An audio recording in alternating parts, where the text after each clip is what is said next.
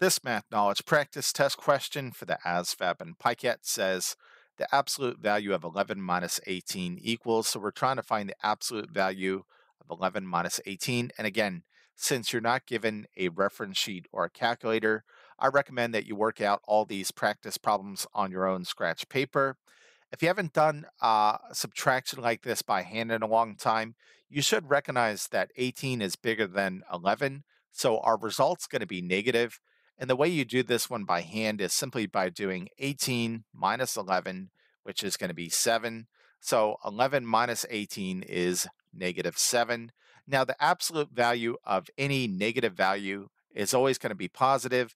So the absolute value of negative 7 is going to be positive 7. So this one is C. And you might be asking yourself, why is the absolute value of a negative always positive? Because absolute value is defined like this: it's the distance between the number and zero on the number line. So, for example, the absolute value of negative 3 is 3, because if we go to negative 3 on the number line, we can see that it is 1, 2, 3 places away from 0. So make sure you understand this concept because you don't want to miss an easy question like this.